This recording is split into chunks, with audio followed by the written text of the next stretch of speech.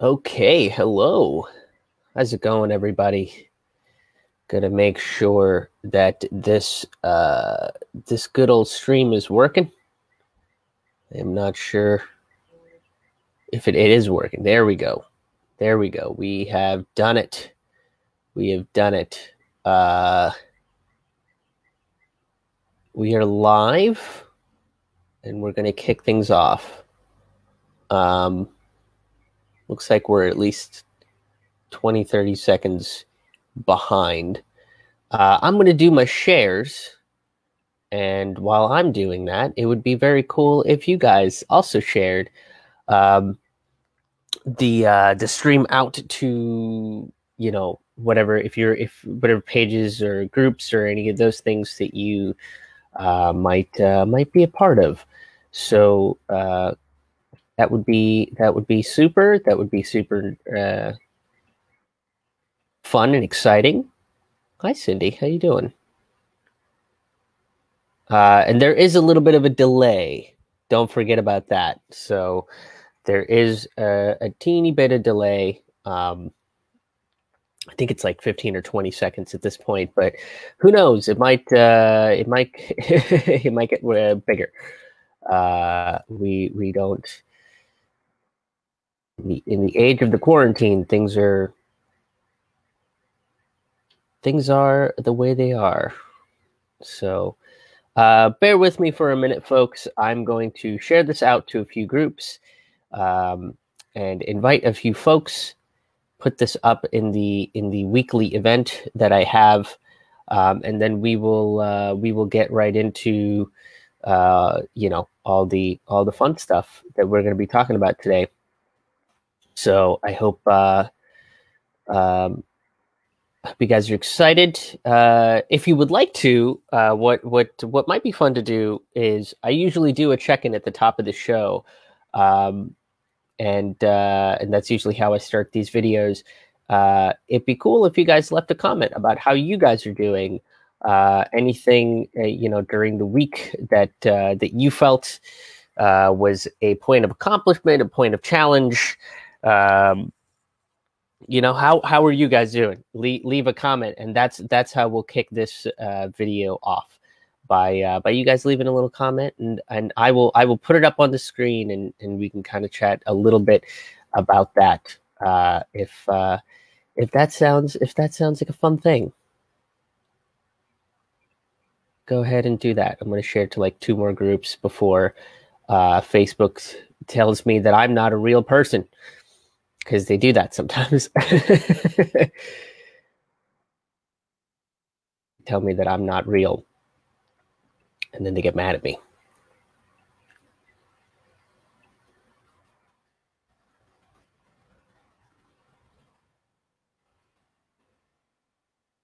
All right, we're almost there.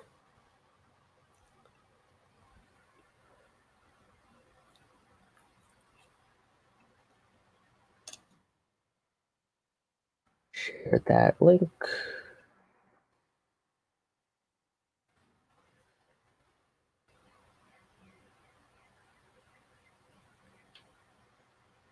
Cool. And I will send out these invites to some people that I know pay attention to this stuff. I'll switch the banner as well, so that you guys are just staring at me doing,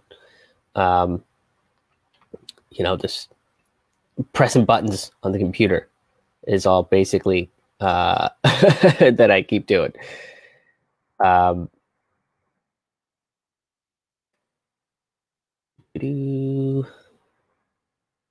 see. I know I had this. Okay.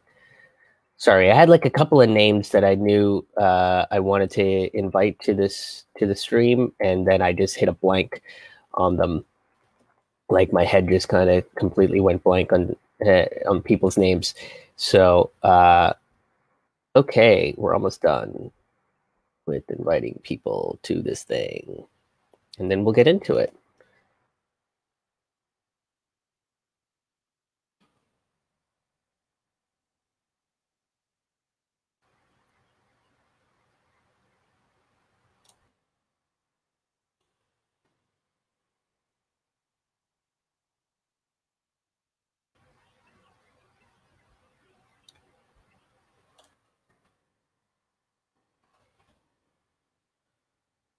Moving as fast as I can. I'm a one-man operating machine, you guys. Just a one-man operating machine. So I appreciate you guys bearing with me here. Working my way to getting everything going. Okay, I think I have invited as many people as I possibly can. So we got some comments. Cindy, hello. I'm doing okay. How are you guys? I'm doing pretty good this morning. I've made my second cup of coffee that I'll be partaking in while we do this live stream. Hi, Brenda. I am a big Spider-Man fan. I've been a big Spider-Man fan since I was a wee child. So yeah, that's why I made that, and that is a really old toy that I think I received when I was like 18 or something like that. Like way too old to like actually play with action figures. And this one's a badass one too, because the fingers move, the wrist rotates and stuff. Like it's a pretty anatomically accurate. Well, not all the way anatomically accurate, but yeah.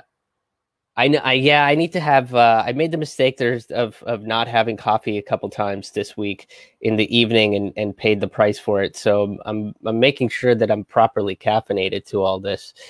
Hello, Dolores. Welcome to the stream. Yes, I think coffee is imperative for everybody to have at this time to make sure that we are staying awake through everything that's going on. So as I mentioned, please make sure, you guys hit that share button, hit that like button, get as many people onto the stream as you possibly can, because here today we are going to be looking at both of the Green Party candidates that are currently running for president, considering that right now we have an option of two piles of just corporatist shitwads that's just being shoved down our throats, and we're like, hey, this seems fun. So I figured we should talk about some other options that we have, because we do have other options than the corporate two-party system that is currently in place. And as much as before we go on, if you're going to be one of those people that are like, the Green Party doesn't matter, third parties don't matter, starting something new doesn't matter, okay, just vote for whatever, you hold your nose and fucking vote for whatever. I said this on Friday, is voting is not a fucking fish market. It's not. It's supposed to actually mean something, and you are supposed to actively participate in your democracy. You don't need to have this passive relationship with voting where you pull a lever and then you go home and that's it, and then you're done, right? That's kind of not what it's supposed to be. You shouldn't be treating voting like a half-hearted hand job. That's not what voting is supposed to be. So, and I'm saying this as somebody who just received the right to vote. For 22 years, I could not do that. And now that I finally do, it's always fun to join a republic at the very end of it. It's always fun to just go down with what it feels like to me, getting my citizenship at this moment, because I got my citizenship in December, is I feel like I learned how to play the violin about 4 hours before the Titanic hit the iceberg and joined the orchestra, just so I could play the violin as the ship was sinking with the orchestra. That's kind of what this feels like. So I don't want that to be our option. So I want to talk about like what real viable options we have, and this is a real viable option. So we are going to talk about that. And by the way, if you do leave comments throughout the segments, which is encouraged, I hope that you guys do leave comments. I will put them up on the screen, and at the end of the segment, I will put them up on the screen, and we can kind of talk about the comments, so everybody kind of knows what we're referring to. So to Cindy's late to the party. I know I became a citizen late to the party. I don't know when would have been the right time to be a citizen. Maybe 1955. Would that be like when Eisenhower was around and was like, we should keep an eye out on the military industrial complex?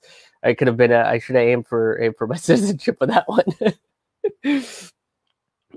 But I do, I will pull up the comments there. So let's start with the first of our options. The first Green Party candidate, if you don't know, is a gentleman by the name of Howie Hawkins. Howie was he was a union organizer. He has worked in various blue-collar jobs and has been part of the Green Party for a very long time. And he is an activist. And like I said, he was an organizer, so he kind of knows how to do that. So, for the people that were kind of excited that Bernie Sanders was going to be this organizer-in-chief, which is what he called himself, there is an option on the table for someone who was a legitimate union organizer, was a legitimate activist organizer. So that's kind of cool.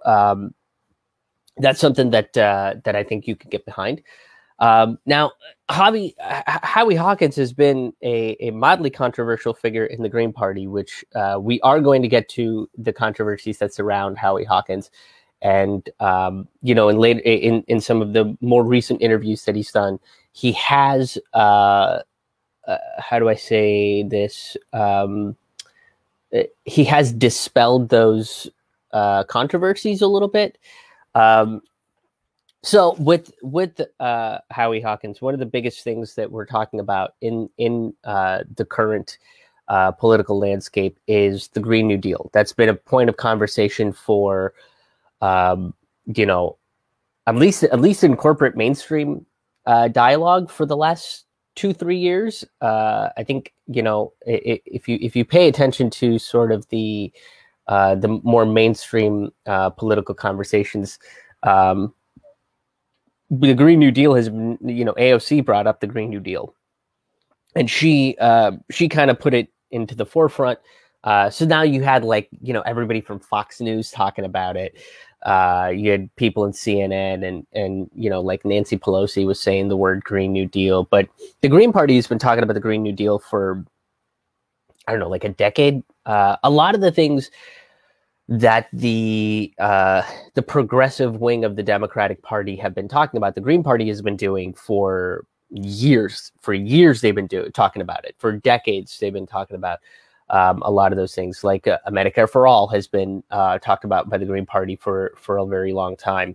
The Green New Deal, LGBTQ rights, racial rights, income inequality.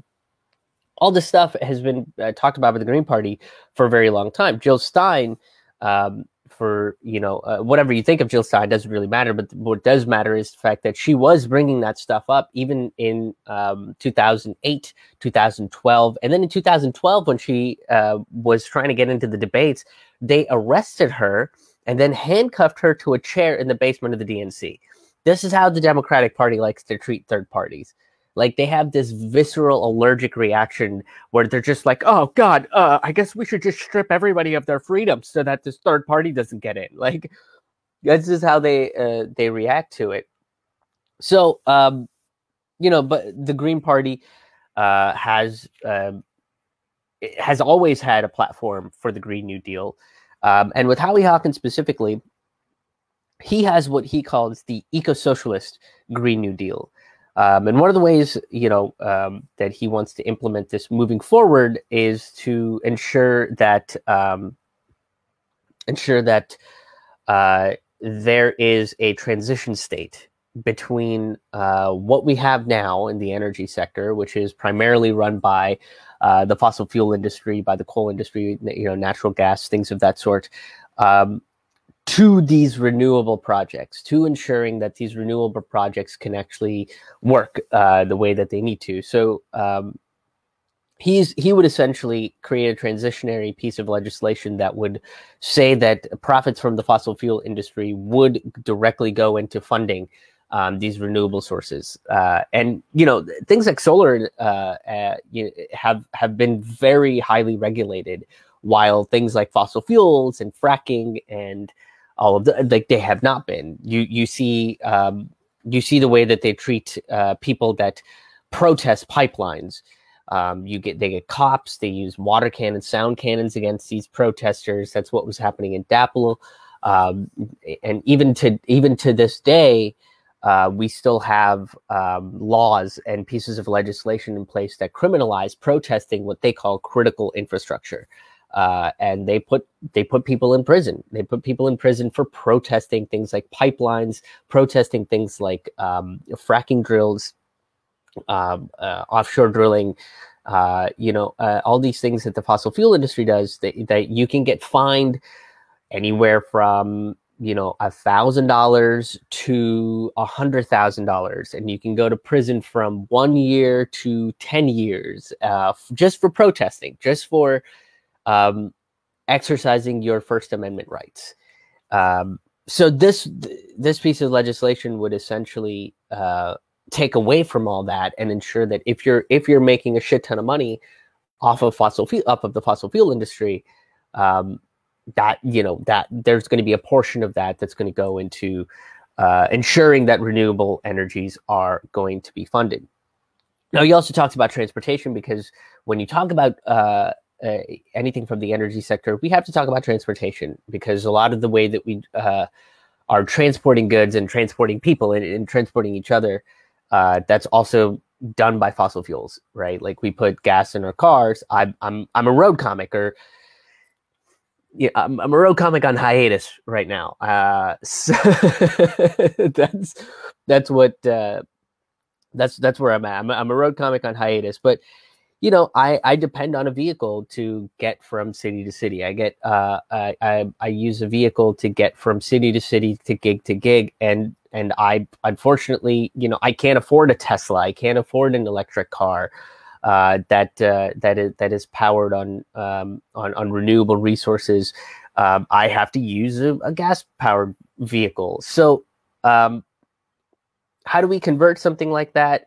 We could completely convert the transportation infrastructure of the country itself. So what he proposes in that, and I think this is actually a pretty interesting idea, is you use airplanes and air transportation for more long distance stuff. So instead of having a flight that would go from Pittsburgh to Philadelphia, or even Pittsburgh to like Boston, which aren't very long flights, and they probably waste a shit ton of fuel and a shit ton of fossil fuels in that matter, you would replace those with high-speed bullet trains, which we can do. We would just have to build it, and again, funds from that would come from the fossil fuel industry itself, using that transitionary piece of legislation. And we have the technology to do it. We have the technology to make high-speed rail as part of our transportation infrastructure. So this would replace what airplanes would normally do. And you could do it by nationalizing the airplanes. Howie Hawkins suggests nationalizing the air industry, especially now. The government could essentially buy it up. And you would essentially only take flights from, like if we're talking about Pittsburgh, you would take flights from like Pittsburgh to somewhere in the middle of the country, or into the West Coast, right? Or into the Southeast, something along those lines. But you would have these smaller high-speed bullet trains that would take you to more closer cities. And then you could have light rails that would go to some of these smaller towns. And a good friend of mine and I were actually talking about this the other day. My friend Mark Viola and I were talking about this exact idea. Mark was talking about this exact idea of, going from something. Mark was in Houston at the time. So going from like Houston to New Orleans, that would be a high-speed rail, because these are bigger cities that could kind of hold that infrastructure, rather than the trains having to make these small stops, right? Rather than the trains having to go from Houston to Beaumont to Lake Charles it would never hit that speed. It wouldn't be an efficient way of doing it. So you would want those light trains. So again, this is very much completely transforming the way that we would travel around the country. And we have the technology to get this done. What we don't have is the will or the politics to do it, because a lot of the politics is surrounding the fossil fuel industry. You know, politicians are paid off by the fossil fuel industry. They want to keep cars on the road. They want to keep gas stations open. They don't want to push you to looking at alternative renewable sources of energy, and changing the transformation transportation sector. So, you know, and this would also improve like rideshare programs, right? Like you could nationalize the rideshare programs. So if you get off, like let's say you have a high-speed rail that goes from Pittsburgh to Cleveland, you get off in Cleveland and you want to go to Youngstown or you want to go to Elyria, Ohio or something, you could, you know, you could get a rideshare program if there's not a light rail program in place to get to certain cities, and you could go there. So, you know, you could pay a reasonable fee to make that sort of stuff happen. And this is all by nationalizing transportation, right? All transportation would be nationalized. Is sort of what he's proposing. Another thing that essentially under that same idea of nationalizing this stuff, he's proposing that the federal government with public works, as a public works endeavor, will construct infrastructure programs like the electrical programs, transportation, internet, housing systems. All of this stuff would be nationalized under a government program. And if this sounds like this is crazy, it's really not. It's kind of what FDR was proposing back in 1944. The way that FDR was proposing it was by basically transforming the manufacturing sector to help with armaments, right? They were getting involved in World War II. They needed to make a bunch of armaments. They needed to make like planes, guns, tanks, that sort of stuff. So the transformation of the manufacturing sector was pushed into war efforts. This is the same thing. This would be the manufacturing effort pushed to ecological and environmental efforts because climate change is a problem and we should take care of it. And we're, you know, as much as the funds are going to be coming from that from fossil fuel profits, they would also be coming from more by taxing the rich a lot more. You know, you're going to tax big corporations. You're going to place taxes on the wealthy, which is kind of what we need to do, right? And one of the things that the Panama Papers revealed, you know, Trump kind of did something, you know, basically enacted like this Reaganomics kind of thing in 2017, in December of 2017, I believe, was essentially like the Panama Papers got revealed, and it basically said that there's a bunch of offshore accounts and Delaware. For some reason, Delaware is a tax haven. I don't know if you guys know that, but that's Joe Biden's state, Delaware. It's a tax haven.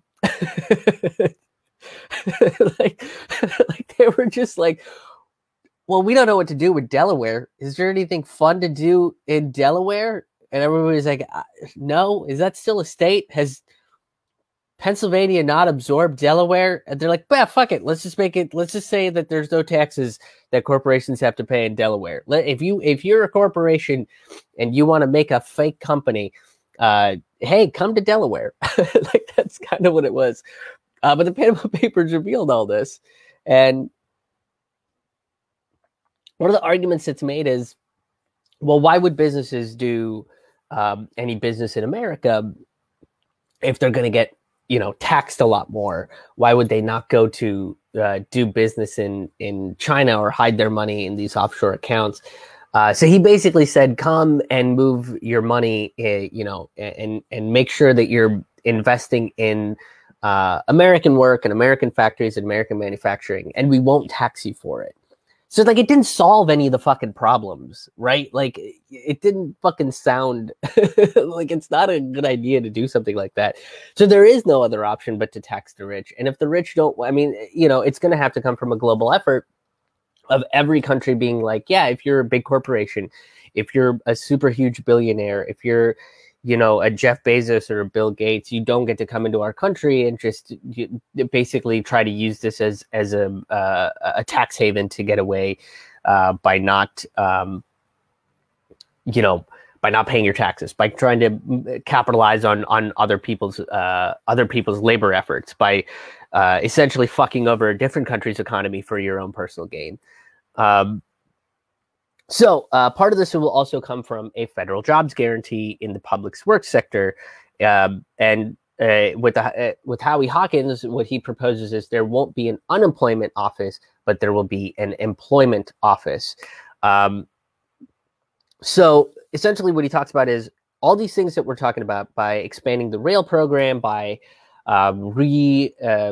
rethinking our air travel, by rethinking the way that we're going to implement renewable energy, solar, geothermal energy, all this other stuff, right? Is we're going to have to build these things. We're going to have to make, solar panels. We're going to have to make solar roofs, figure out how we're going to centralize or decentralize or basically recreate this energy infrastructure that we would need, which is going to come from by creating more jobs, by basically having us be a part of the change that we're going to see.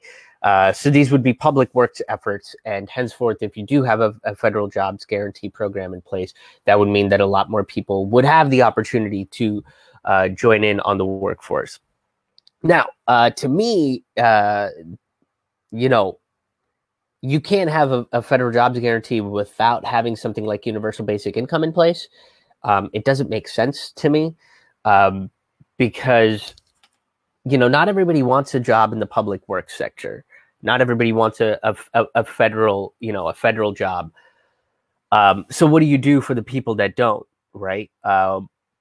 This is sort of a way to veer away from automation that's coming. So let's say that you work in the retail sector and your job got automated, or even some of these factories that we're talking about, some of the manufacturing efforts that we're talking about that Howie Hawkins is talking about. What do you do when that stuff becomes automated? And the jobs become a little bit more technically complex that you have to do a little bit more training for. So if you do implement a UBI, we are kind of getting ahead of the problems that would come from automation itself, which our current government doesn't really do very well. The current government in places like, when the problems come, we'll deal with them. Hence the quarantine situation that we're in. Like they were like, when the virus shows up, we'll be like, hey, maybe you shouldn't be here. Maybe if we ask the virus politely to leave, it'll just go away. And it's like, okay, you're an idiot. You should probably have a plan in place. So a UBI and a federal jobs guarantee program would essentially be that problem, or would essentially be that solution to that problem. And Howie does have this on his website, that he does believe in a universal basic income. And I know we talked about this on Friday, if you tuned into the video on Friday. But with universal basic income, you also have to put in a universal rent control, which Howie Hawkins also believes in and has on his website. He has some very interesting things that go along with the notion of universal basic income. But you need to have a universal rent control, because now, I mean, even with the stimulus check that we are seeing that are coming through, right? Like a bunch of people got that $1,200 last week. And of course, there's going to be a bunch of landlords that are like, gimme, pay my rent. Of course, there's going to be a bunch of banks and mortgages that are like, gimme, pay that rent. Remember how you got that money from the government? Just put it back into the hands of the banks that are essentially paying and controlling the governments through lobbying and paying off politicians. So essentially, it doesn't help us stimulate the economy. It doesn't help us stimulate small businesses. It doesn't help us help each other out, right? Like there are a few people that are able to do something like that, but there's a lot of people that have to use that for rent, for bills, for basically eventually that money going right back into the coffers of the banks, who have already been bailed out with trillions and trillions of dollars. So, if we're going to talk about universal basic income, you have to have universal rent control. You have to have a way to say, you can't just arbitrarily increase the rent by 60% just because that I'm getting $1,000 a month. which is actually pretty darn low for the United States. But that has to be put into place so that essentially people don't try to exploit that. We have to have laws in place so that the economy itself isn't going to try to exploit the working class people that drive the economy. Because that's what the system does. That's what capitalism does. It's an exploitative system of exploitation. So under the UBI, there's also universal pre-K and child care and aid to public schools. This is actually what's interesting is nobody else except for Marianne Williamson, which people got so mad when I called Marianne kooky. And I'm like, that's not even a bad word to me. But everybody got real mad at me, and they were like, "How dare you, sir? How dare you use kooky to describe this lady?" And she's, I don't know, man, she's kooky. I don't think that's a bad thing. I'm not trying to insult the lady, right? Like, I mean that as like a term of endearment. I think it's good to be kooky. Like, that means you're not fucking boring. And Marianne Williamson had some interesting ideas. Not all of them I agreed with. Last August, I did a whole fucking podcast digging into the specifics of what Marianne Williamson was talking about and what her platforms were. And one of her platforms was to have universal childcare. She wanted to, and I think this is actually a really good idea, is like have a Department of Childcare as part of the government administration. Basically, it would mean that it would be a way for the government to help families, government to help people that have kids and have to go to work. Both the mom and dad have to go to work in order to put food on the table. So what do?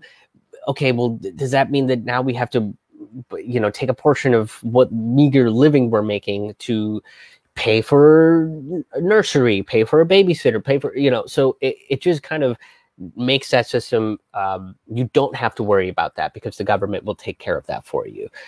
There will be somebody looking out to ensure that your kids are taken care of. So she wanted to start a department for that. And it went into, a lot of the educational reforms that they wanted to make. So like what Howie Hawkins is talking about, which is aiding public schools, making sure that public schools are getting what they need, are where teachers don't have to take a portion of their salary to get supplies. And part of this too means that we would have to completely reform the education system, because the education system, once again, is controlled by profit. I don't know how many of you guys know this. I did a Forkful of Noodles about this maybe 2.5 years ago.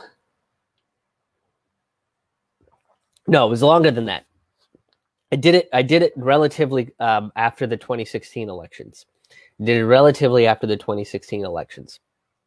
But I talked about how, Texas controls a lot of what is taught in history classes, because Texas has a shit ton of money and they buy books. And the way that the book manufacturers are set up, states like Mississippi and Alabama and Louisiana even, or New Mexico, a lot of these states down south can't afford that minimum requirement. So Texas will purchase a huge amount of these books. They'll out purchase these books, and then they'll sell them to states like Louisiana and New Mexico and Alabama and Mississippi and stuff, right? And Texas will tell these publishers what they want in these books. So they have this board of education that tries to control the narrative. And it's basically paid into it. They just pay into control the narrative. So, that way these states won't be able to do that. And if there is a problem with our education system, let's say there's somebody out there, like one of the things that Texas wanted to do was literally change the word slave to workers, which is like, how much do you need to lie as a state? Like that's That's so fucking crazy that they wanted to do that. And it happens on the other side too. The left also kind of wanted to do that with California. California was, is a big state that purchases a lot of books as well. So both sides were trying to do that, and essentially, if we make it a more centralized system, like, you won't have to worry about that sort of stuff, or that is the idea anyway, is that you won't have to worry about that sort of stuff. So public education, making sure that the public schools are getting what they need. The education system is, being monitored. All this stuff, by the way, that we're talking about means that we're actually going to have to participate in that democracy that we vote for, that we can't just be passive about it anymore. And I know there's so many people that are just like, oh, if I just vote blue, no matter who, I can go back to that complacency where I can just sit back and not have to worry about anything ever again. And I can just watch the Real Housewives of Albuquerque, and I can watch NCIS and not think about anything, because they'll just and that's how authoritarian governments come into place, by the way. That's why we are in the situation that we are in, or partly anyway, is because we all got complacent. We weren't paying attention to what the administrations were doing. And if you really paid attention, you would see that the 8 years under Obama were really just an authoritarian's toolkit.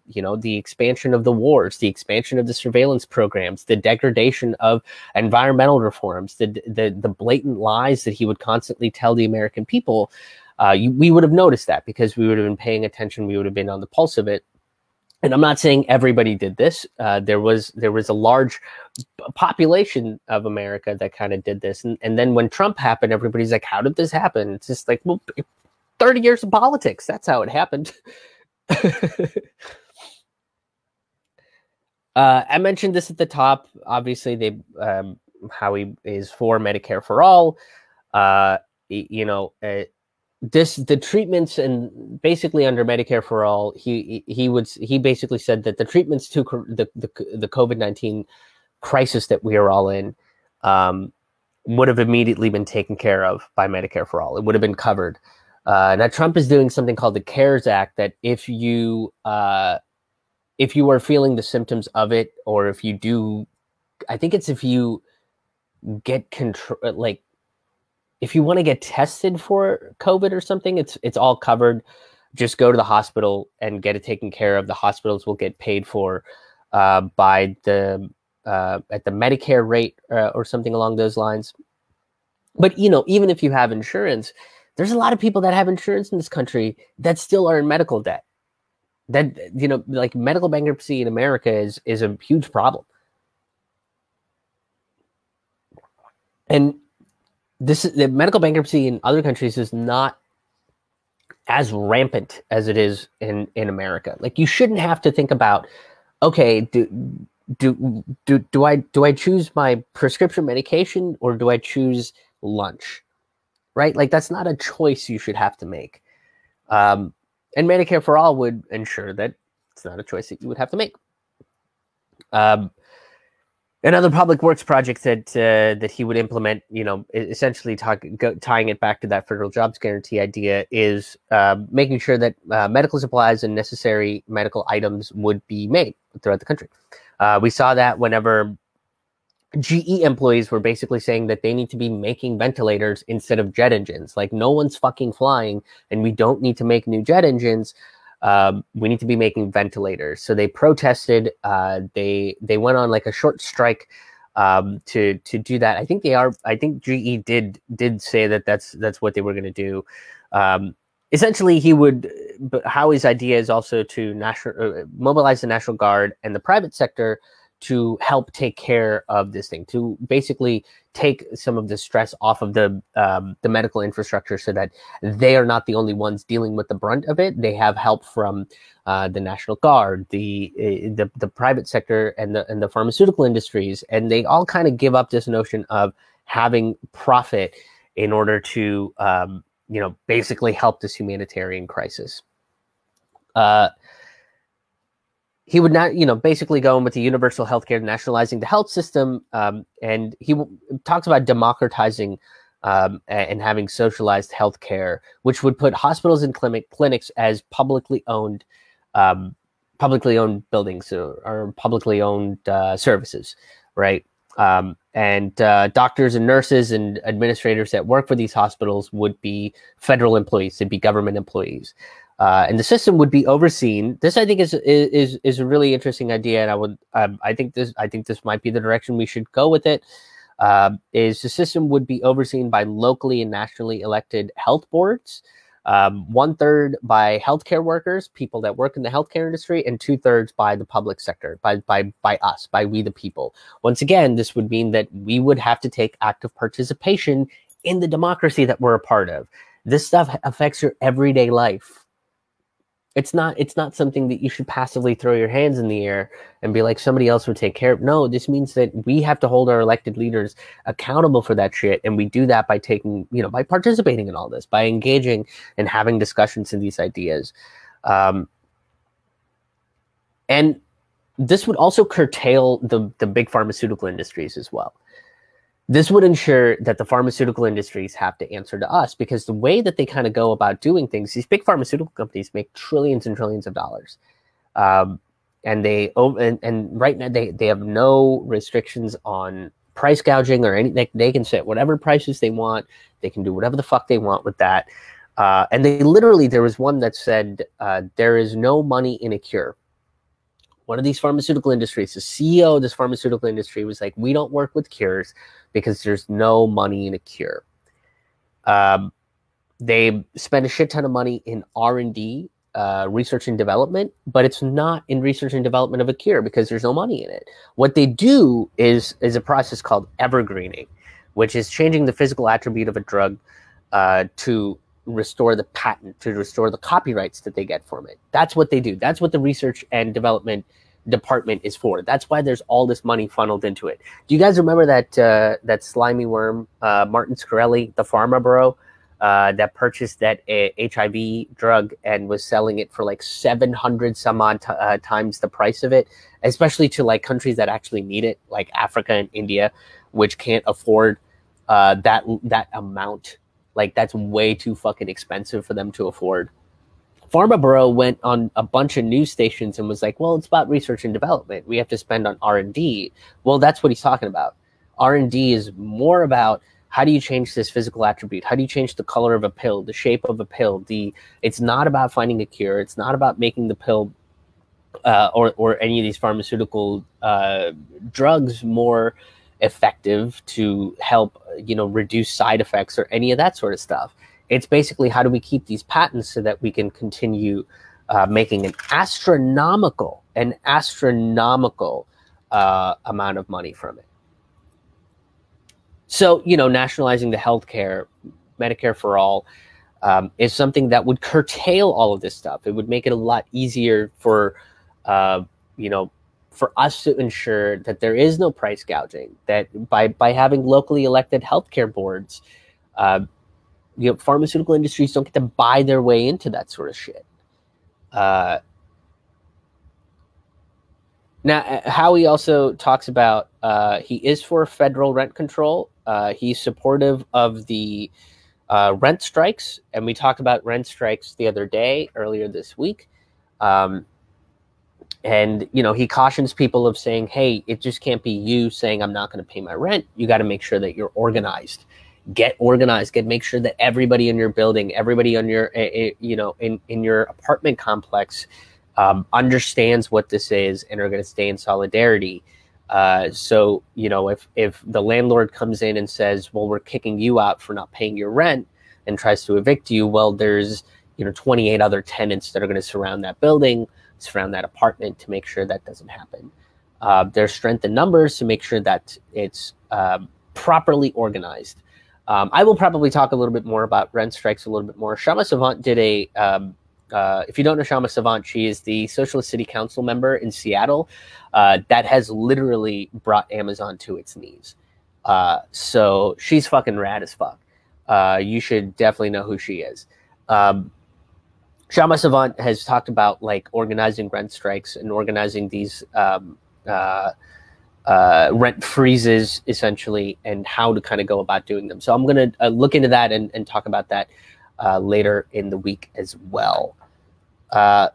So he talks about, let's get into ballot access for the Greens. And this is sort of the big kind of pushback that anybody that talks about third parties gets is, well, they don't have ballot access. How are they going to get ballot access? And it is a problem because what people don't realize, what people need to realize, is that the DNC is a for-profit company. It's a for-profit corporation that controls the election. So is the RNC, for that matter. In order for any third party, it's just different from state to state, is they need to get between 1% and 3% of the votes in a presidential race in order for them to get ballot access for down ballot elections.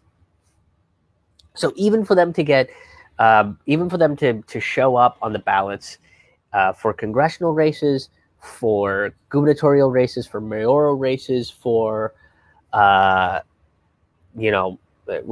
of Representatives, city council seats, whatever it is, they need to get 1% to 3% in a presidential race to get just show up on the ballot.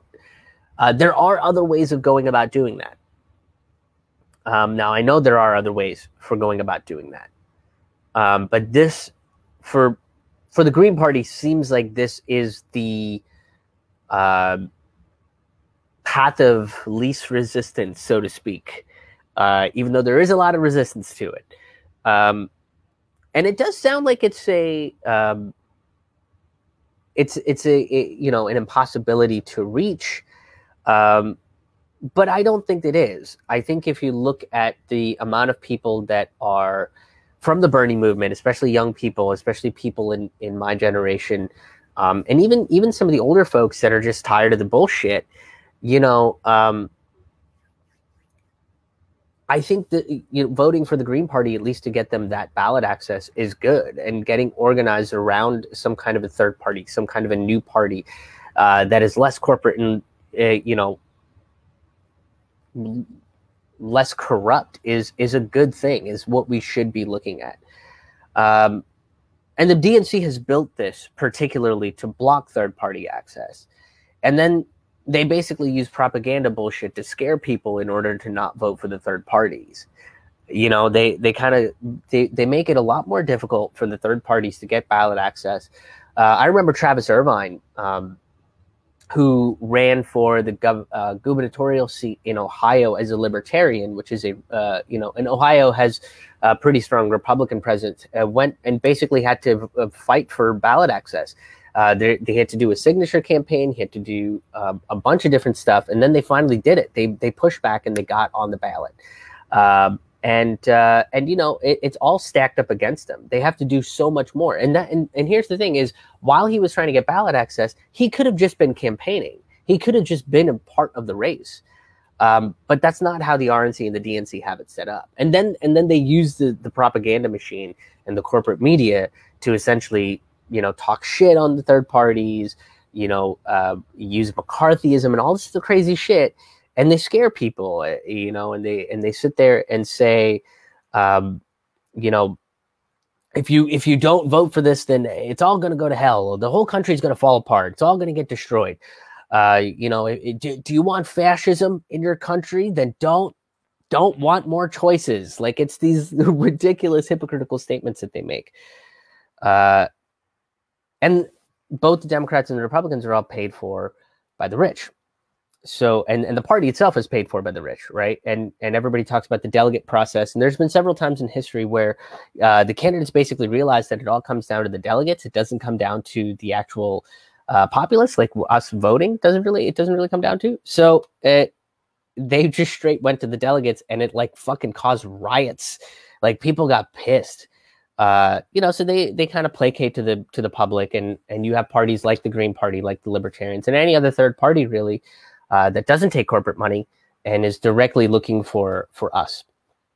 Now, the controversy that surrounds Howie Hawkins is around Russiagate, which was essentially this nonsense McCarthyist bullshit that ran around for 3 years that was proven wrong, and then the Democrats essentially co-opted that to basically be Russiagate. They were essentially like, oh, obstruction is Russiagate, and it's like, no, obstruction is not Russiagate. Obstruction is not collusion. Him breaking the emoluments clause is not collusion. All these things are not the same thing as collusion. That was never proven, and they still kind of ran with it. I'm not saying that Trump is innocent by any means. I think, he's just as corrupt as any other president has been in the last, 30 years or so. But he kind of flippantly said something in an interview, and the progressive community kind of got wind of it.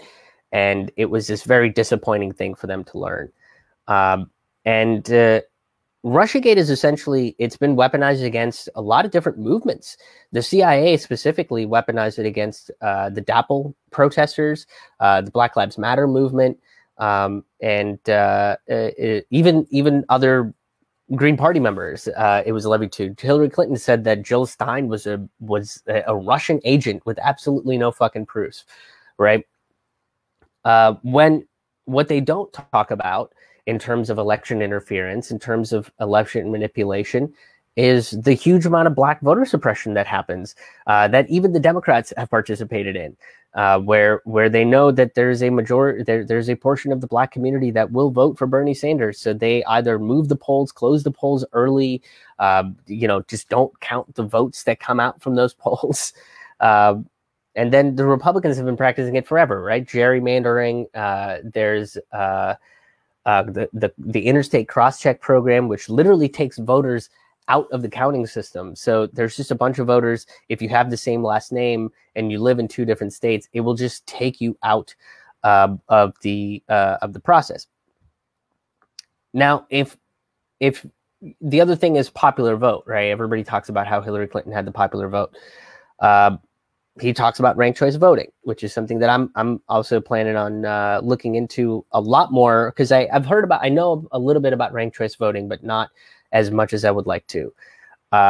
He also addresses treaters over cyber warfare, which is the intelligence wars that are happening, where basically America practices what they are claiming Russia does.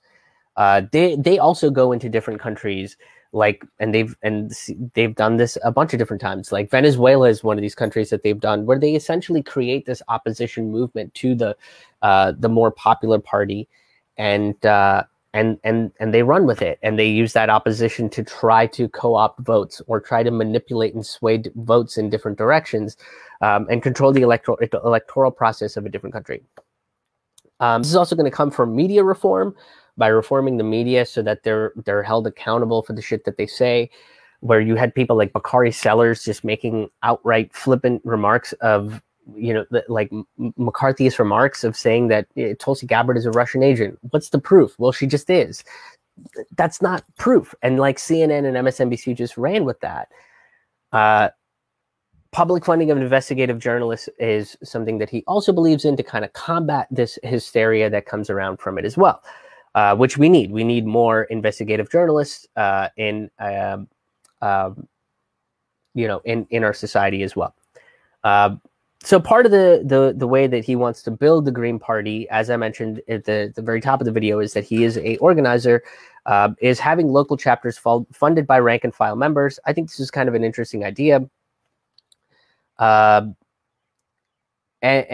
essentially run it like how a union would collect dues. So there are going to be local chapters with local leadership, and you pay into that, and you make sure that there's people that you want representing your voice in the local chapters and the national chapters, and this would circumvent the need for private or corporate money to come into it, right? And this also means that it would create a more informed populace. It would create people that are actively participating in their democracy. I think a lot of what Howie Hawkins has in place, and I think this is sort of the strength behind what he's saying, is it is a lot of active participation, which I do like about what a lot of what he has to say. So you know, a lot of interesting things. I would also highly recommend, like, you go check out interviews with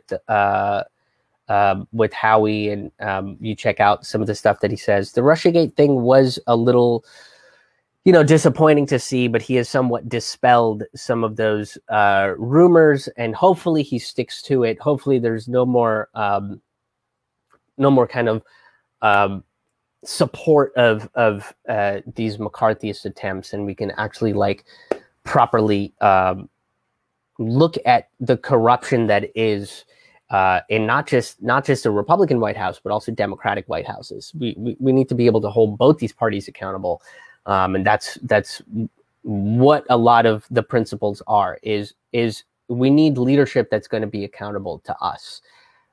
So, with that said, let's see what you guys had to say. Cindy was a Bernie delegate at the Texas Democratic Convention in 2016. That's where I learned that the Democratic Party is not Democratic at all. The Green Party held their convention in Houston the following month, and I went to San Antonio for the DNC. That's where I learned about the Green New Deal. Yeah, I don't think I heard the term Green New Deal. Maybe until after the 2016 election. That's when I first heard about the Green New Deal. And it was like stuff that I had already kind of like agreed to. It's always nice to kind of have all your ideas just put into like a nice little section. And that's kind of what the Green New Deal wound up being. Delaware they have a lot of shell corporations in Delaware, which is so fucking weird that they would choose Delaware of all the states. Cheryl, I'm a small business landlord. I own 4 small units. I still have to pay bills and mortgage. My income comes from my rent. I'm almost 59 years old. Not all of my rent goes to the wealthy or to the banks. I would say that you're probably a outlier in that situation. And one of the things I did a whole video on about rent strikes, about what that means. About kind of being organized, and essentially the idea was also that it would have to also come from the landlords themselves having a mortgage strike in order to make sure that these banks aren't trying to take advantage in this time. I kind of had to go through something similar with that with my car payments. I know it's not the exact same thing, but essentially requesting a freeze, and they said that they would, and I just got a letter saying that they're going to charge me a bunch of interest, which I was told that they wouldn't do, right? So we need a freeze on all these sort of things, because there is a large portion of this country that's just not making an income right now, and until that sort of issue is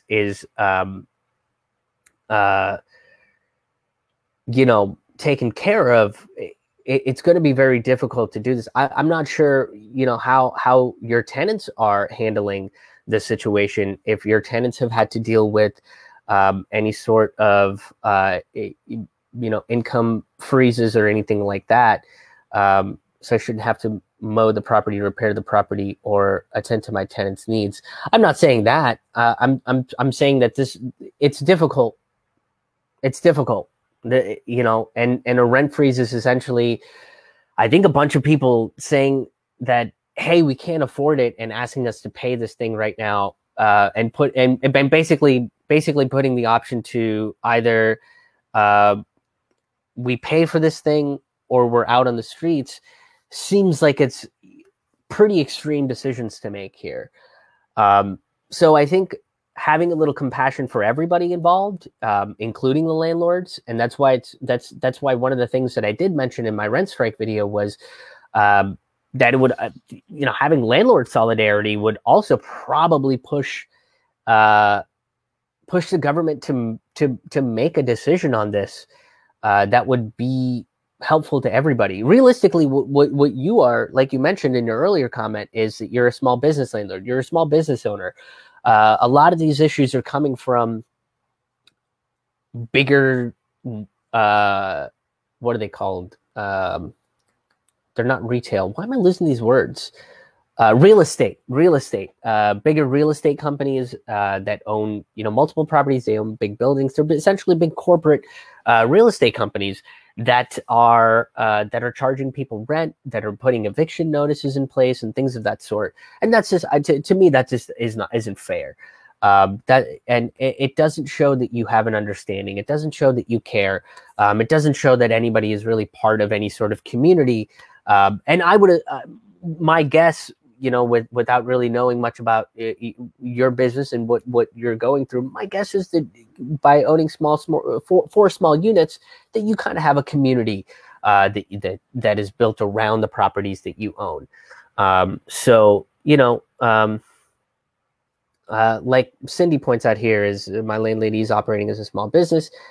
She fills a much needed niche in the community. Yeah, I think small businesses do fill that niche in the community, and it's sort of that controversial topic, right? Is what do you do? How do we kind of handle this sort of a situation? So, but it's a much needed conversation, because May 1st is going to roll around, and there's still a bunch of people that don't know how to pay their rent, that don't know how to handle that situation.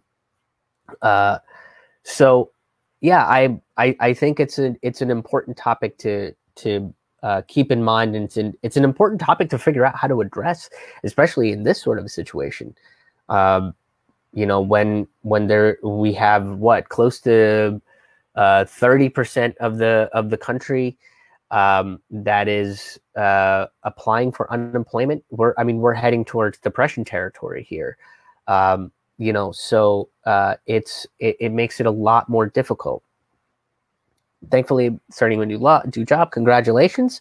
Landlady has taken partial payment and agreed to let me pay this month's balance about 2 weeks late. I've been trustworthy tenant. I'm sure she's handling. Yeah. I think case by case basis is probably the best way to do it.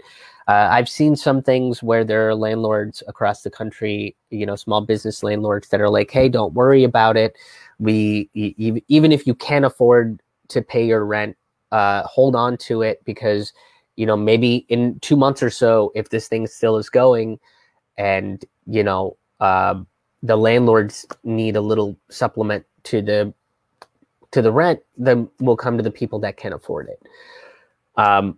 It's bringing up a lot of questions. It's bringing up a lot of questions that we probably needed to address quite a while back.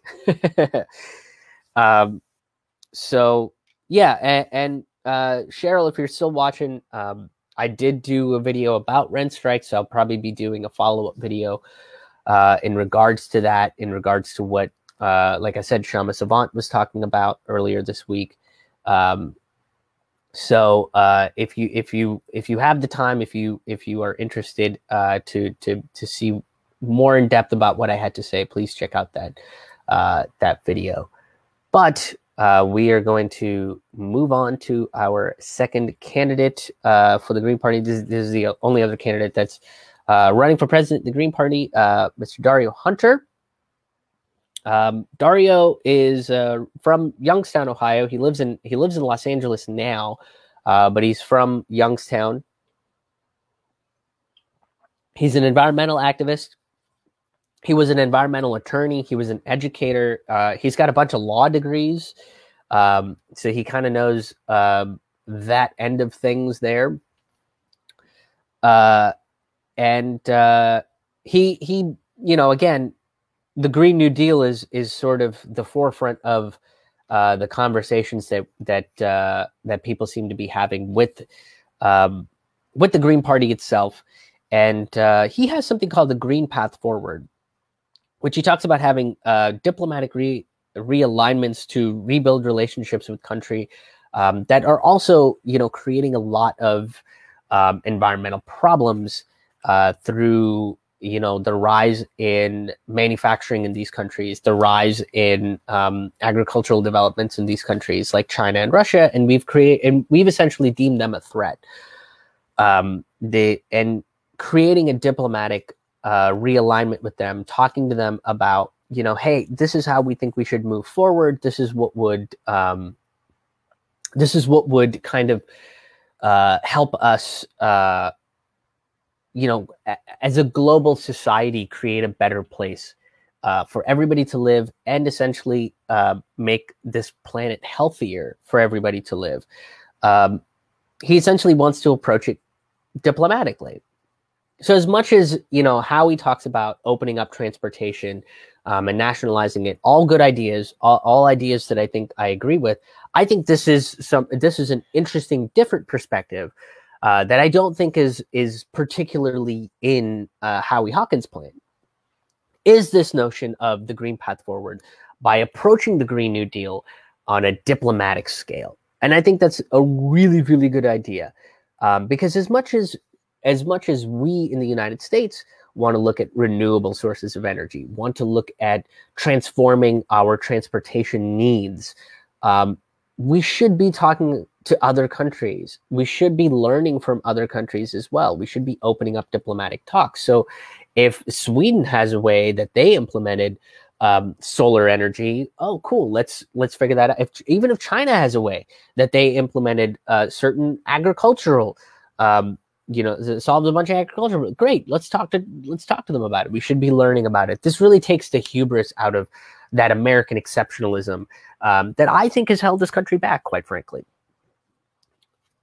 He also talks about plastic production. Howie touched about the videos that I watched and the things that I've read on his website. He touches on the plastic productions. A couple of years ago, I talked about just how terrible the plastics industry is. And, you know, I used to get made fun of because I save these glass bottles, right? This is a sauce, and I save them and then I drink water out of them because I don't want to create waste and I don't want to use plastic bottles. I fucking hate it. I hate it. I'm staying at my parents' place and they have plastic bottles here, and it's such a goddamn I hate it. But plastics it's a huge issue, and it is an issue that relates back to the fossil fuel industry because it is made with oil. That is part of plastic production, and there are actually different alternatives to plastics. And when I did this video, I want to say 2 years ago at this point, I talked about one of the things was fungus. There's a lot of research going around using fungus to as a plastic alternative, 3D printing especially, as an alternative to plastics. But one of the research with fungus is mycelium. Mycelium is what the fungus is called, and it's basically they create these huge. How do they even say it?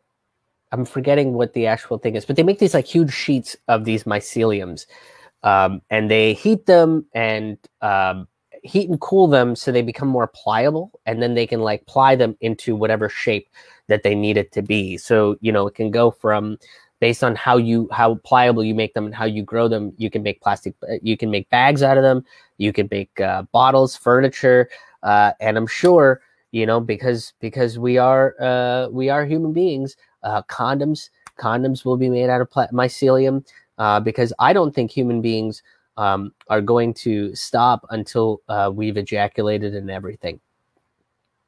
I think that is a goal that it's just. I think that's just a very animalistic way of just being like, I'm going to show my dominance to nature.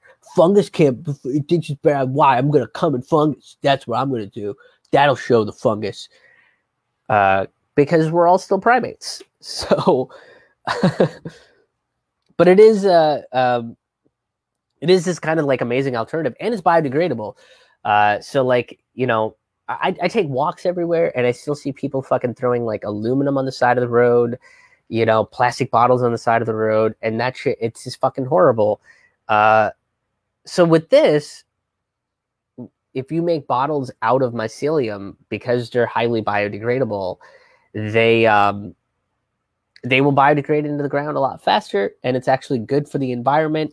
So it, you know, if we move to this and make this part of the mainstream conversation, it will be mandatory for us to litter.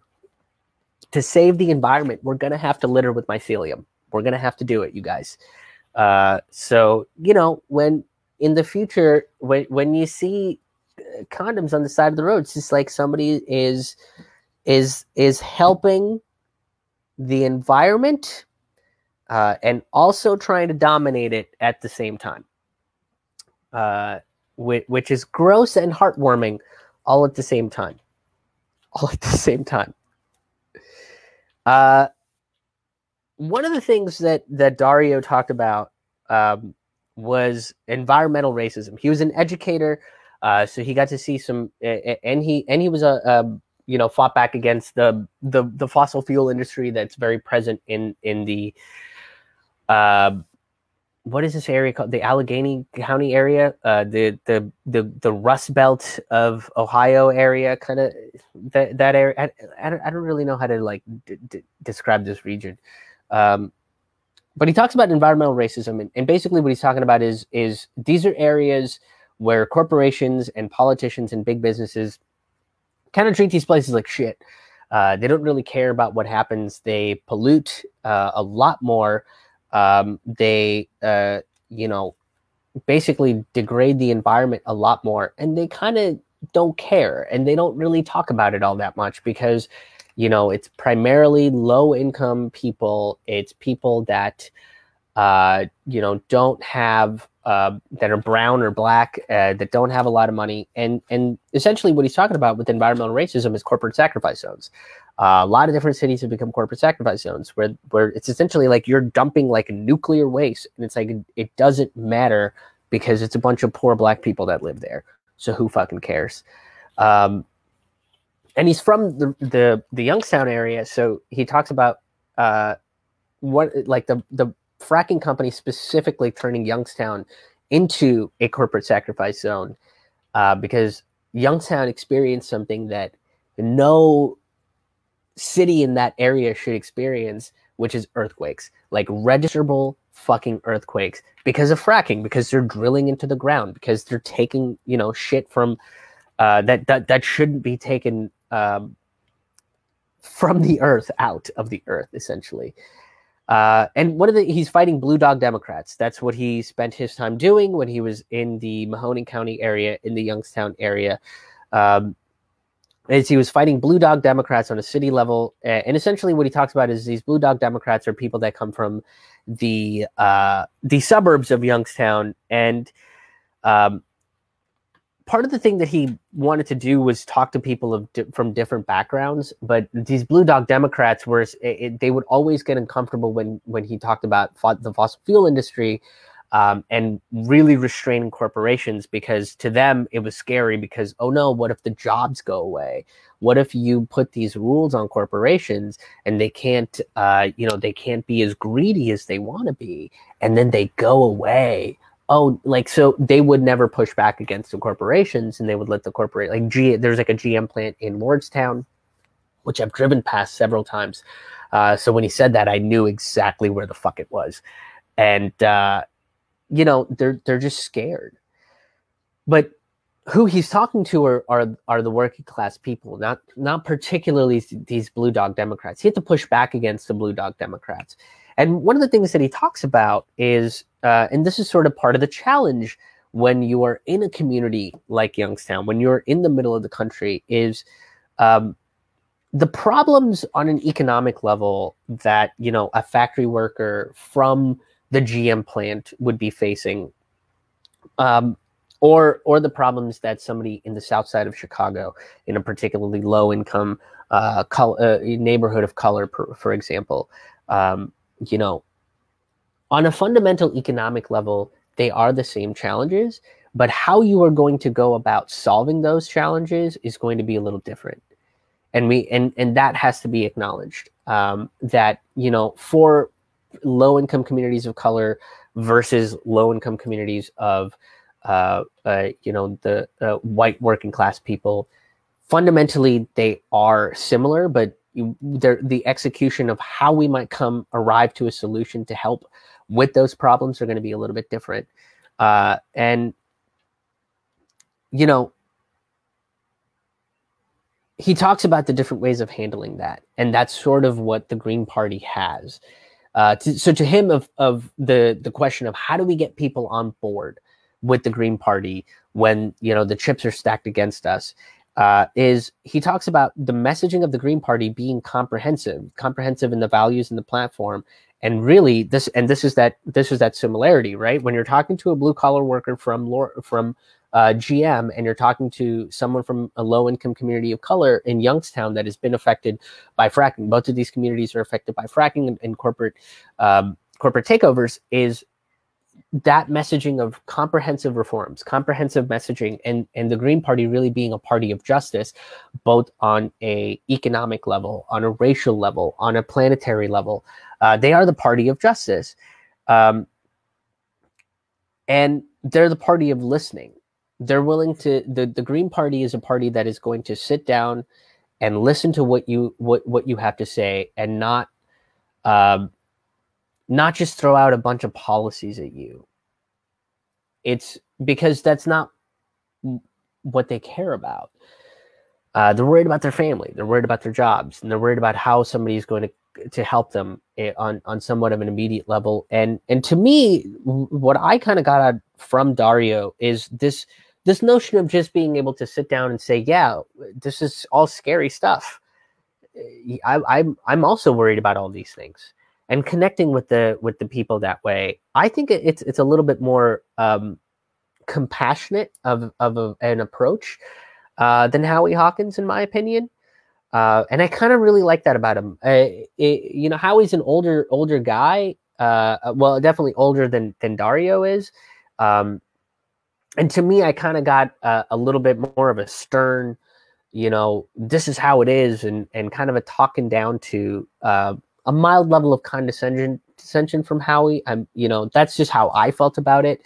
And by no means am I saying that's how you need to think about it. That's what I got out of it. That's part of it. And the reason why I like Dario is that approach of compassion, that approach of saying, we're going to sit down and listen to you, and we're going to try to connect with you, and we're going to try to understand what your problem is, because as he said, we have to understand that fundamentally these problems are coming from the exact same place, but the way that we're going to execute them are probably going to be different based on how these communities' individual needs are. And we have to recognize that, and we have to understand that, and we have to listen to what these community needs actually are. So, that means that we might have to make an adjustment of some kind, to our plans in motion, essentially. So with that said, he does talk about Medicare for all. If there was Medicare for all, the shape of this crisis would be different, is a quote that he said. And I think he might be talking about just that curve. Everybody talks about flattening that curve, kind of a thing. And same thing, nationalizing the healthcare system. One of the things that is a little bit different than what Howie talks about is investing in communities, like having more hospitals and clinics available in communities. He addresses food deserts. They're trying to invest healthier foods in especially low-income communities of colors. Like basically a food desert, if you don't know what that is where there's no essential food, right? So there's no like fresh produce. There's no real foods in the area. It's a lot of like Top Ramen, Doritos, Pops, that sort of stuff.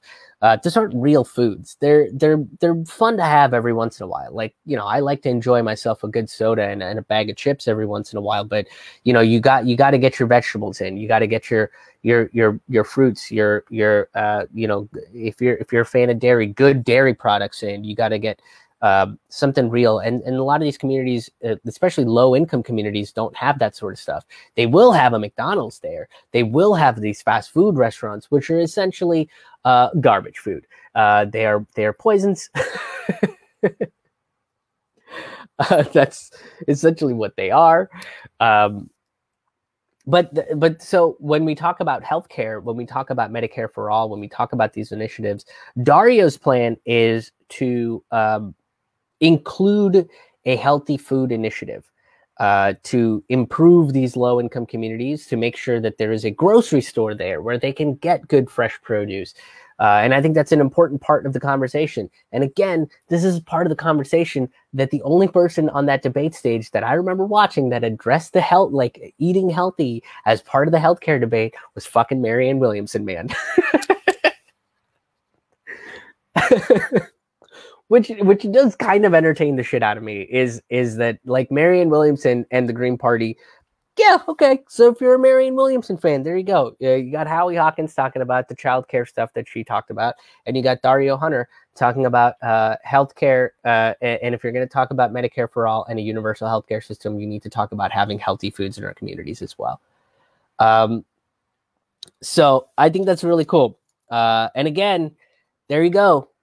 You know, Marianne fans, if you were kind of disillusioned, she gave Marianne Williamson. You know, endorsed Bernie Sanders. And then we saw Bernie Sanders disappointingly endorse fucking Joe Biden. And if you're a Marianne Williamson fan, that was like, cool, we got a Bernie endorsement. And then saw that and you were disappointed and were lost like a lot of other people. Boom. Fucking Dario Hunter, Howie Hawkins talking about this shit.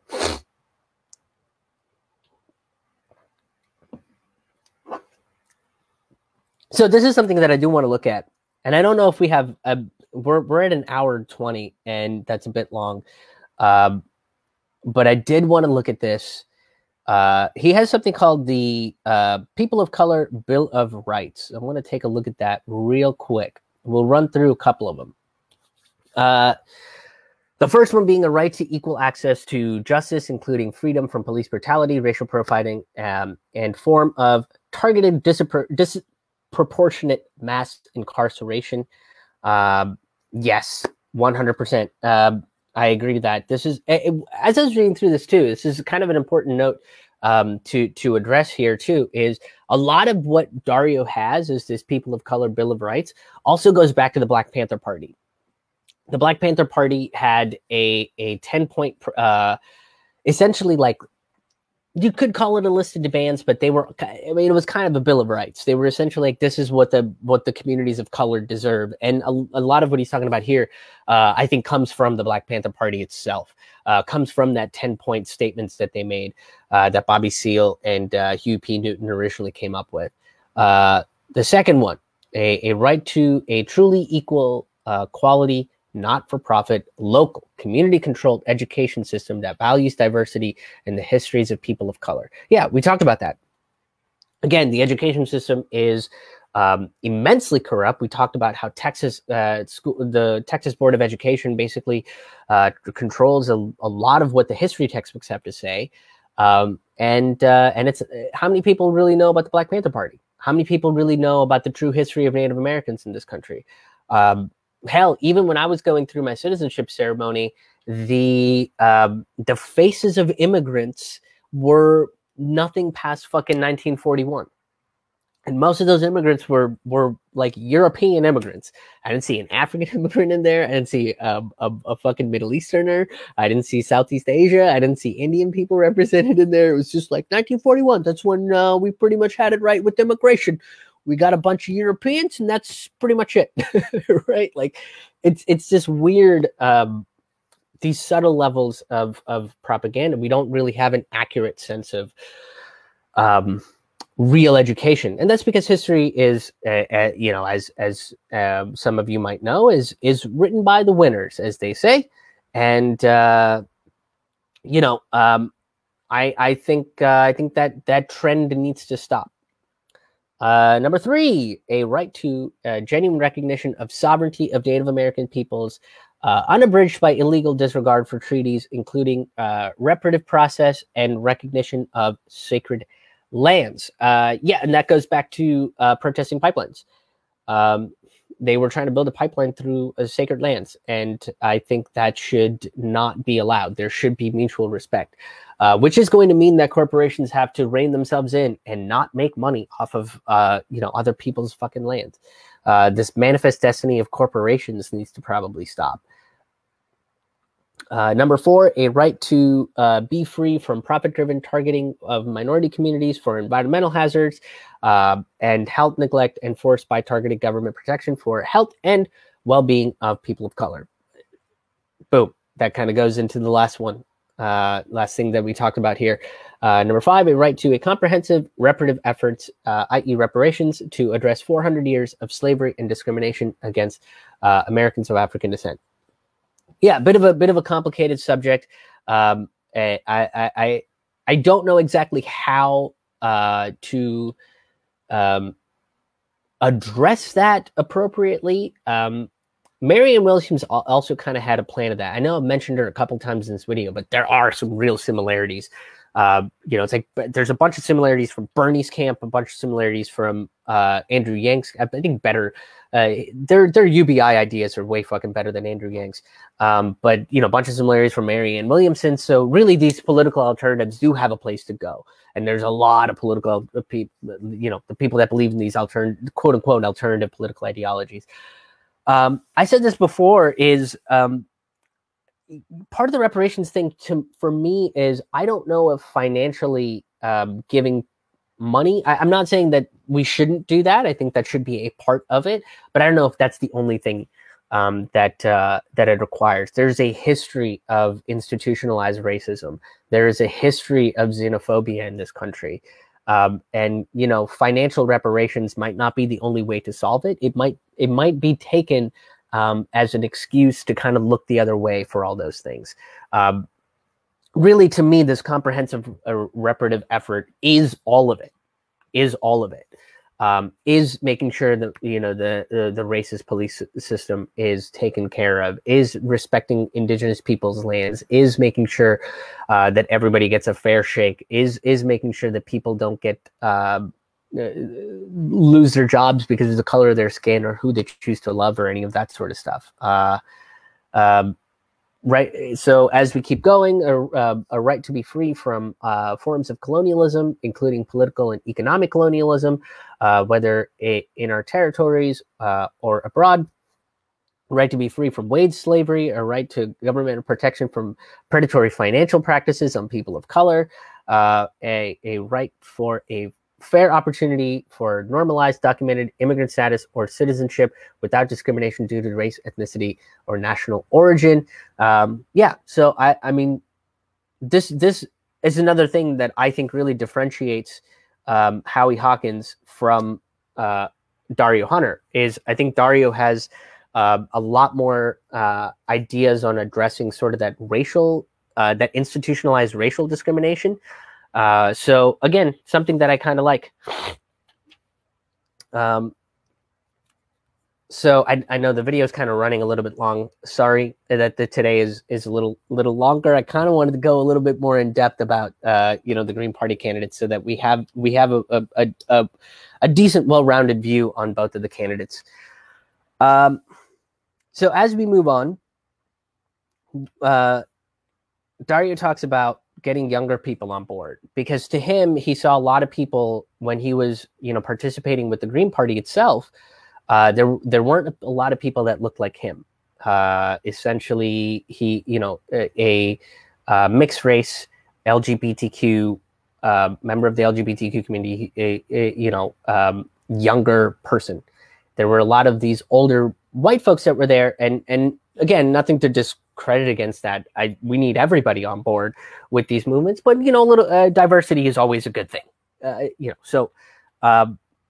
What he wanted to see was more younger people get on board, and I think and this is what he says is he just wants younger people want to see people that are proactive to their causes.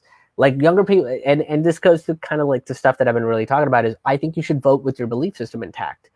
You shouldn't have to give up on a belief system just to vote for the lesser of two evils, right? You should vote with your belief system intact. You should be more active. You should be participating more actively in your republic. And moving forward, what he wants to do is ensure that this agenda of dividing people is not part of any sort of political movement. Again, we talk about how do we overcome these third-party blocks, ranked choice voting, trying to implement that and kind of pushing that idea forward. And like I said, I'm going to talk more about ranked choice voting in maybe a week or so as a part of the Friday videos that I do. essentially ranked choice voting would block this notion of private funding of elections, right? Like you can't just privately keep funding elections. Ranked choice voting is so let's say there are 4 candidates that are in place. Let's say it's just for, you got Joe Biden, Donald Trump, Dario Hunter, and Gary Johnson, because I'm not sure who's running in the Libertarian Party, and I need to do more research about that. But let's say Gary Johnson, those are your options. And, out of all of the votes, you see, Dario, Joe Biden, Trump, and then Gary Johnson. And then you kind of just levy it out and to see who's getting what. And if it ends up, it's not as complicated as it sounds. I'm not doing a very good job of describing it. But you rank who you want to vote for, essentially, right? Like, so if Dario's your number one, you and then they count how many number ones Dario got, and then they count how many number twos Dario got, right? So Ireland does it. Again, it makes you more active in your democracy. It makes your democracy a lot less corruptible. He also talks about how finances are used to block the Green Party, how the Democratic Party will go ahead and use a lot of financial tactics to block third parties. But I mean, both the parties do, Republicans and Democrats do. So, kind of getting around these financial blocks and ensuring that people know about it. For one, people know that the DNC is a private corporation that controls our elections. And the more people know about it, the better it is, right? So the final thing that he talks about is Assange and press freedoms. Currently, Assange is still in Belmarsh prison after he served out his sentence for that bullshit bail, escaping the bail or whatever that they tried to get him on. And he says that there's a couple things that he brings up, because he does have a legal background, right? He was a lawyer. So he does have that. Is the charges that they're bringing him up on, this Espionage Act charge, is bogus. And they're saying, you can't protect your sources. We don't know if these are right sources. You put a bunch of people in danger, even though nobody's died from what he's revealed. What he's revealed is actually good, like positive. It should yield positive changes. And journalists have used all his shit.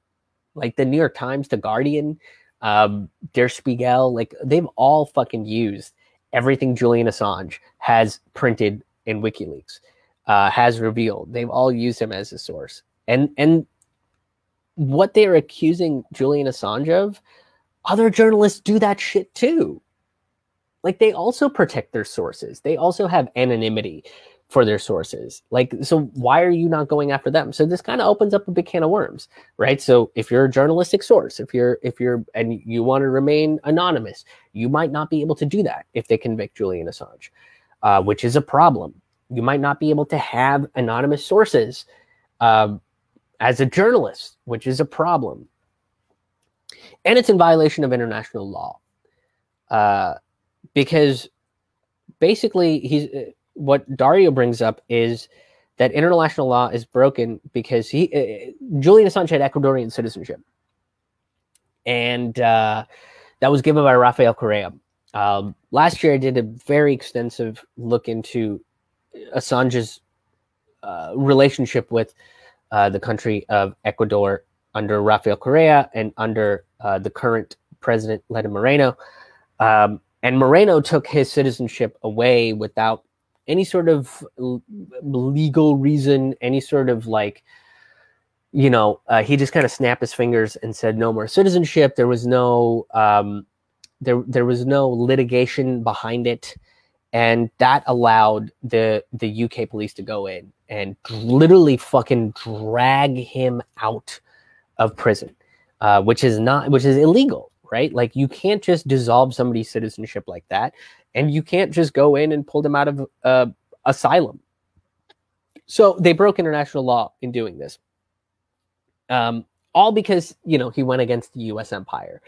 And the question that people need to, in my opinion, people need to be concerned about is probably what happens when you make a statement about the U.S. empire that the empire doesn't like.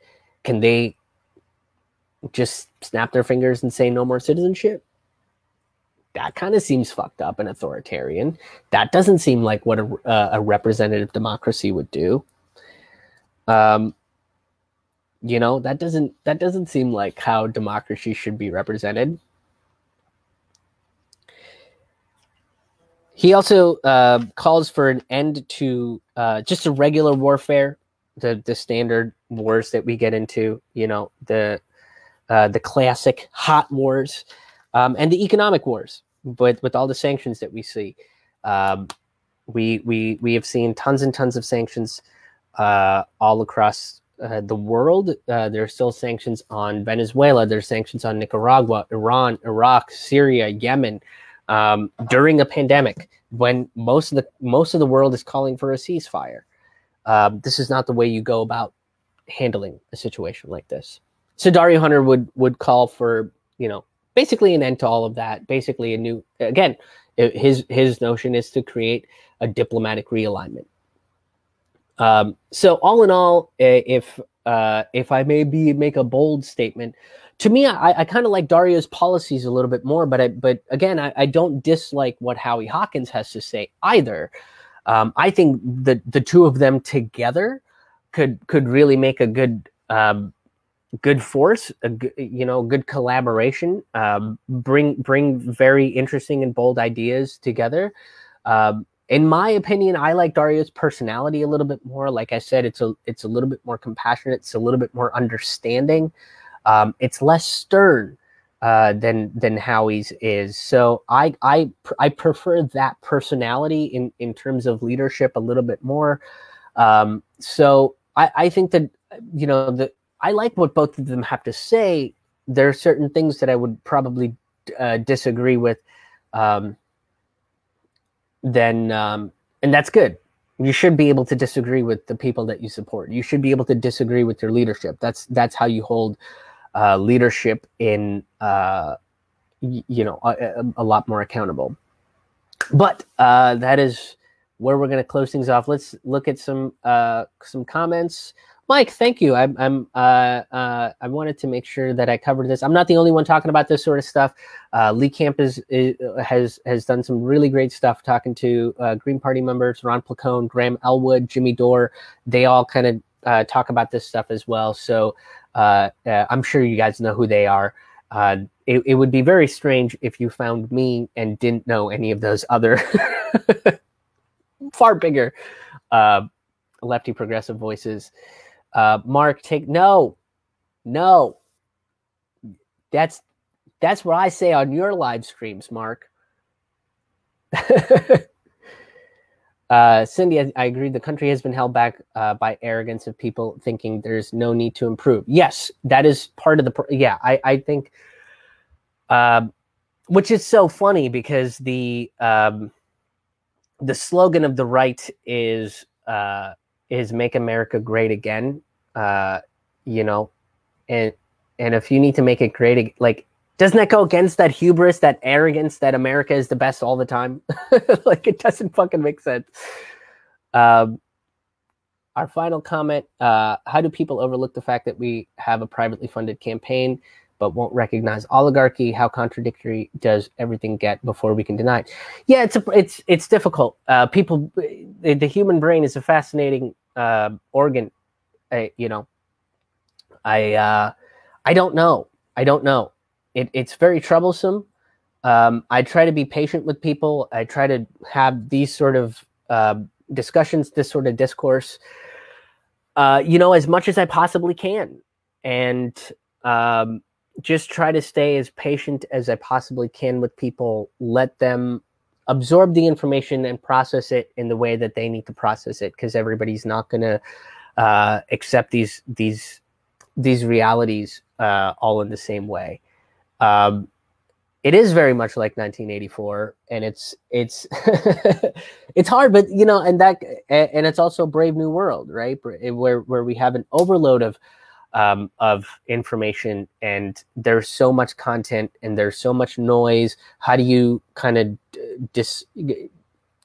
fight through it and find the right pieces of information? What information can you trust? And it can get difficult, especially when you haven't been paying attention to all of this stuff. It becomes very daunting. And I think that was part of the snap of 2016 is everybody realizing, holy shit, we are now going to have to pay attention. We are now going to have to participate. We are now going to have to not be distracted by the Real Housewives of wherever the fuck and actually like be a part of this governing system. Make sure that we hold our leaders accountable, actually support activism. That's so much work. And we have our jobs and we have our families. We have this, that, and it becomes very daunting. I was talking to a friend about this earlier today. It becomes very daunting. It becomes, very difficult to deal with. But the more we have these sort of discussions, the more we kind of have these conversations, the more we look at bold change and bold reform to move forward, not make a choice to take a whole step backward so that we can arrive back here again in another 4 to 8 years. And then say, boy, how did we get back here again? Is to say, let's not come out of this current situation that we're in and take a few steps backwards, but take 1 or 2 steps forward. Let's look at what those 10 steps ahead are, and really make the choice to be actively participating in that change, actively participating in that piece of legislation, being in the know, understanding what some of these ideas are going to be. So yeah, I think critical thinking is very important in our current society. And I hope that we come out of this being more compassionate, intelligent, critical thinkers. That is my hope. And with that said, we are concluding today's live stream. These are getting longer. I'm sorry. I'm sorry I'm making you guys sit through like fucking an hour and 30, 40, 50 minutes of content. I am a long-winded son of a bitch. I'm fully aware of that. But thank you guys for hanging out. Thank you guys for leaving comments. As always, if you have, if you have the means to, you can donate. You can become a sustaining member. You can make a one-time donation. It is not a necessity. We're all getting through this shit together. All of my content will be available for free all the time for you to enjoy. But please make sure that you share, get this out to as many people as you can. Content like this is often suppressed and not shown to people. I am not the corporate technocracy's favorite, and the more people that kind of see this stuff, the better it is, and the more conversations we can have like this, more discourse, in my opinion. So, with that said, last bit of news. My new album is going to be coming out soon. I will talk at length and in detail about that on a future live stream, I guess, as it gets closer. But June 1st, I'm going to be dropping my new album, Politely Angry, and it'll be available on all of the streaming and downloading platforms, particularly Bandcamp, where there will be 2 different versions of the album. There will be the main album and then like a bonus version with alternative cuts and things of that sort. And a bunch of bonus stuff that's going to be available on my Bandcamp page. And it's also pay what you want. That's what it is. It's pay what you want, which basically means it'll be out for free on Bandcamp. So if you're going through a tough time, but you still want to check out some live stand-up comedy from yours truly, it's going to be available as pay what you want. All my albums right now on Bandcamp are available as pay what you want, so you can go and download them for free and enjoy them at your leisure. So there's that. I am going to be doing some Zoom comedy shows. I'm doing a test next Saturday. I'm going to be running a test show with a very limited number of people. I'm going to have 10 people in a Zoom thing. I'm going to, do a little bit of material, kind of talk about a little bit of the formatting that I want to try to do, and then basically do a little Q&A. So it'll be like 30, 40 minutes to do that. Tickets are available for that now. And, you know, hopefully we'll get all 10, you know, we'll get 10 people to just jump in. It's free. The test show is going to be free. And then from that, I'll probably figure out when I want to try to do a live Zoom show, like a full out live Zoom show. It'll probably be 45 minutes to an hour. Maybe we'll do a little Q&A session at the end, kind of chit chat a little bit. It'll be $5 to get tickets for that. If you're a sustaining member, I will. You don't have to pay for it. And the other thing too, because everybody's kind of going through a tough time, the tickets will be limited to 20 at first. But if even like I understand that sometimes $5 even is a lot, especially in trying times, especially in a time where we're all quarantined, where some of us have lost all our income. If you want to check out the show and you're in a precarious situation, feel free to message me and I will give you a code that you can put in to get you know, a free ticket, hopefully, to either the whenever the date for the show is decided, or a future date or something along those lines. So be on the lookout for that. But the test show has 10 spots, free. Tickets are available for that. I will put a link to that in the comments section, so you can check that out in just a few minutes. And I think that's it. Videos will be out every single day. I'm putting out videos. So make sure you're subscribed to the channel. Make sure you're subscribed to the page. And yeah, thank you guys for tuning in. Thank you guys for being awesome. Thank you guys for leaving comments. Until the next time, we'll see you on the road. Take care of yourselves. Bye.